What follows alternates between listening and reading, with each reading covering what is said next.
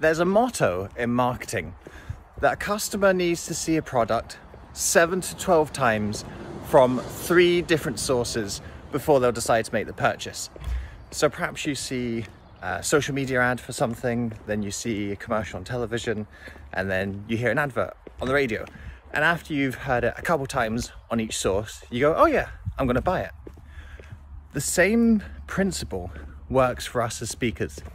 The sad fact is that your audience will forget most of what you tell them.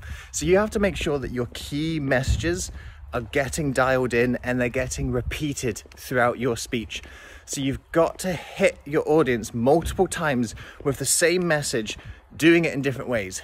Stories, analogies, examples, anecdotes, case studies, metaphors.